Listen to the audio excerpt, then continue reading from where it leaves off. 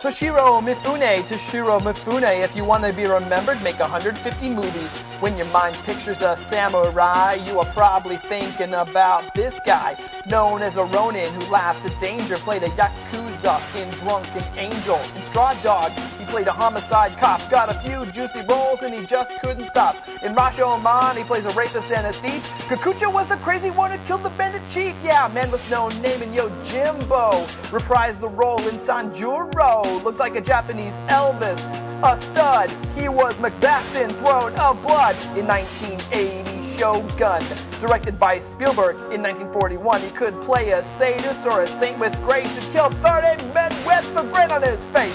In 1978 was Lord Incognito, inspired Clint, Eastwood, and Quentin Tarantino. 150 pictures, usually as the lead. The man loved to work, he wasn't in it for greed. The grimace, the sneer, a dignified looney, screen actor legend Toshiro Mifune.